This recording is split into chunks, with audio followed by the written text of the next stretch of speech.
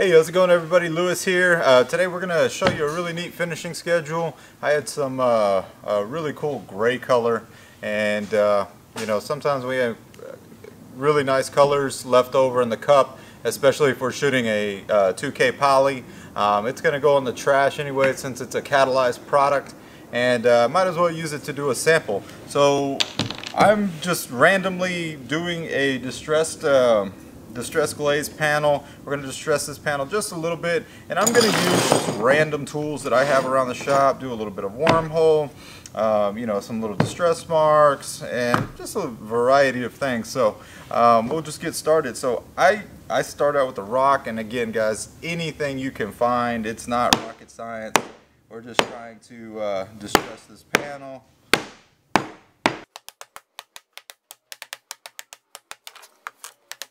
I'm going to get a rasp here, and I can actually even use that rock sometimes to kind of rough up those edges, because we don't want it to look, you know, we want this to look like a natural aged finish.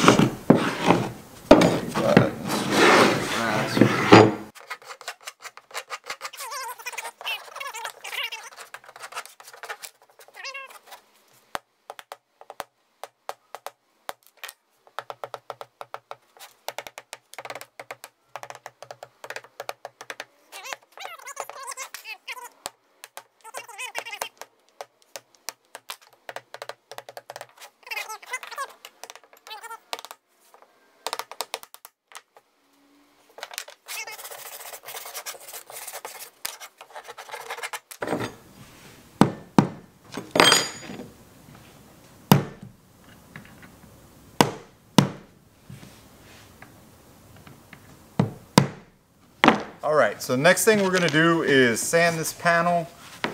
I'm going to use my SurfPrep 3x4. This is not the electric version, this is the air version. It's also available in electric. I'm using the air just because it was convenient for me to grab it while I'm in the shop. I'm going to use the 5mm coarse pad for the initial sand on this panel.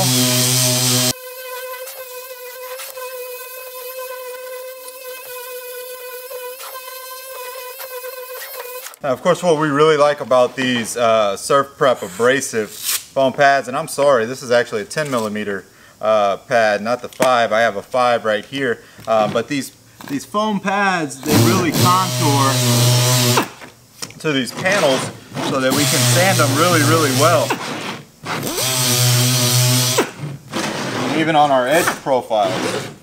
So you can tell, when you look at that sander, you can see how that pad is,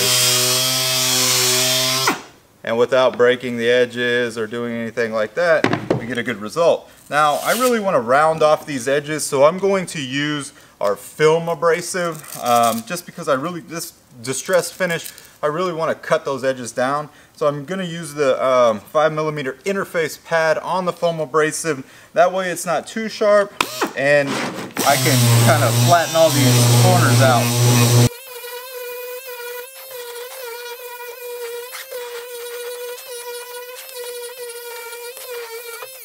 You know, when we're doing a distressed panel, we definitely don't want real sharp edges. That's not going to give us that look that we're going for on distress.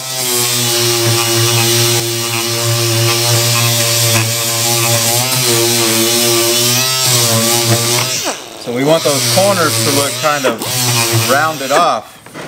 I'm going to distress these edges just a little bit.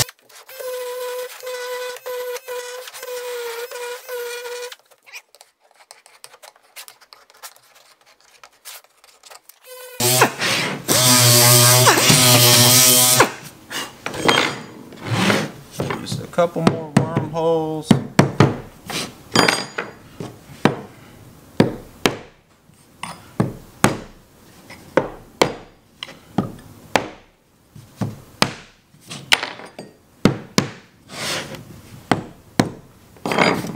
Alright, so as you can tell, that panel is very distressed.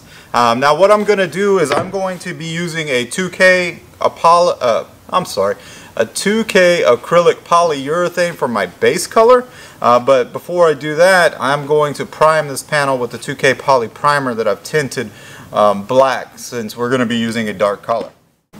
Okay, so we've got the panel all blown off, clean, and ready to prime. I'm going to be using a DeVilbiss Techno Pro Light 1.4 fluid tip on this, spraying about 25 pounds of pressure. So we're just going to lay down one good primer coat, and since this is getting a glaze, we're going to do our base coat, a powder glaze, and a top coat. So we're going to do one coat of primer.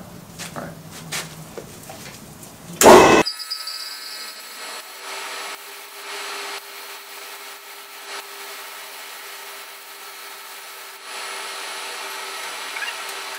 Really liking the way it's turning out so far.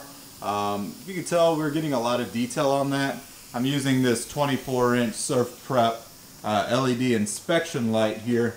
That's really going to highlight all of the little details on the panel that I need to see. Now what we're going to do is we're just going to take our SurfPrep SurfFlex. It's a 4.5 by 5 foam backed abrasive, and we're going to give it a light scuff sand.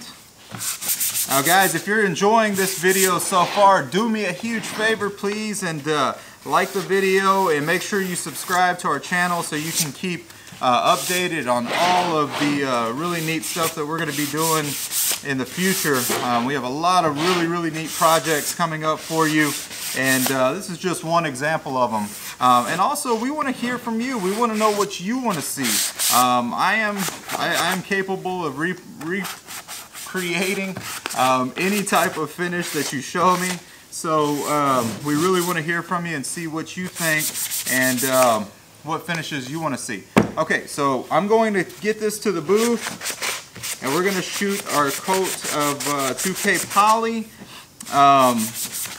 And then it'll be time to powder glaze, so stay with us.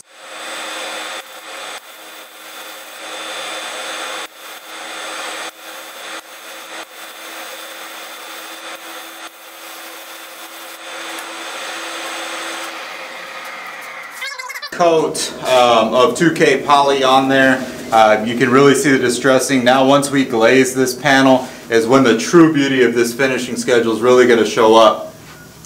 Okay everybody, so now we're going to get to the powder glazing part of this panel.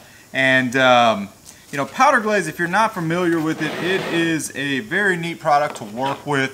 Not only is it a little bit faster, it also gives a really neat look when it comes to some of these distressed or glazed finishes. So when we're using powder glaze, I want to go ahead and lightly scuff sand the surface area just to have that powder glaze have something to bind to. So again, we're going to go to our SurfFlex abrasive. This is a 220 grit, and I'm just going to light sand the panel to get it ready for the powder glaze. And once I start applying that powder glaze, I'll come in a little bit closer with that camera so that you can actually see the application process. The way I'm going to do it today, I do spray powder glaze a lot, but I'm going to put it on with a brush. I know a lot of people have asked me a lot of questions about can the product be brushed. Yes, absolutely the product can be brushed. So it's a water-based product, and it's fairly easy to work with. You know, it might take you a couple of times. I see a lot of folks have struggled with it when they are using different type of products, not necessarily industrial wood coatings. My guess is you probably need to let that coating dry a little bit better, or maybe it's not the best product to use. You want something that has a fairly decent film build to it. If the coating is, you know, kind of porous, you might not get the best results out of it. Alright, so literally all I'm going to do, just going to wipe it off. I've already stirred up my black powder glaze that I'm going to use on this panel, and I'm just going to brush it on there. No particular order that I'm going for. I just want to make sure that we cover the entire panel. I'm going to use the SurfFlex non-woven pad to remove this and we'll see what we end up with. This glaze, I'm not going to leave it on too heavy. I'm going to start dry brushing it basically, just to take off some of that excess. I don't want a whole bunch of it.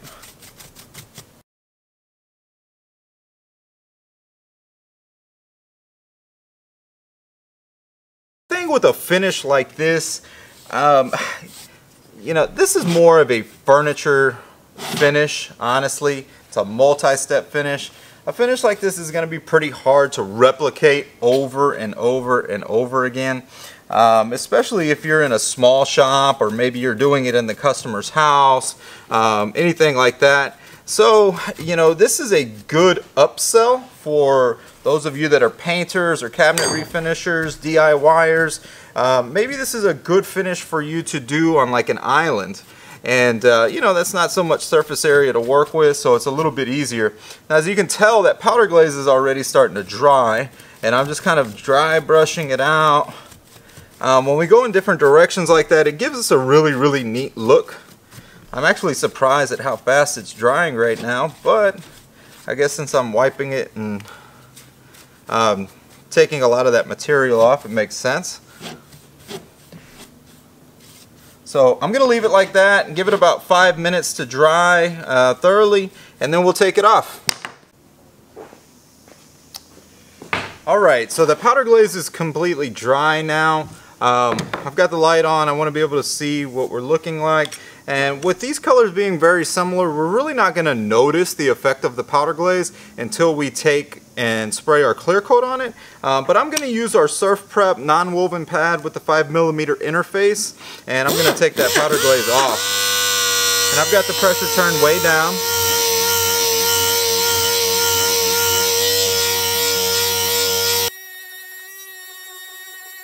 Now again, with that SurfPrep sander, I can kind of offset my non-woven pad here, and I can get in all these little details.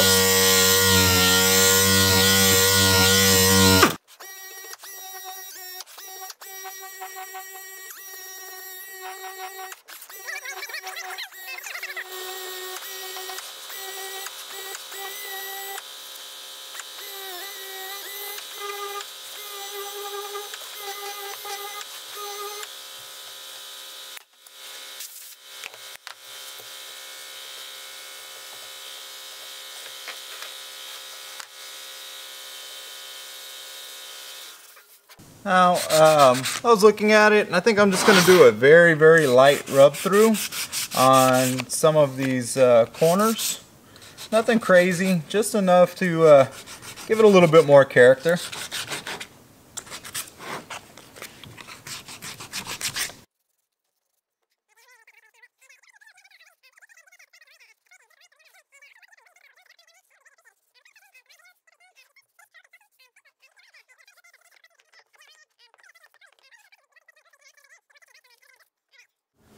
Okay everybody, so this is always the neatest part of using a powder glaze product. So I've got the camera zoomed way in. We're going to shoot our clear coat, and it's going to reveal how that powder glaze looks.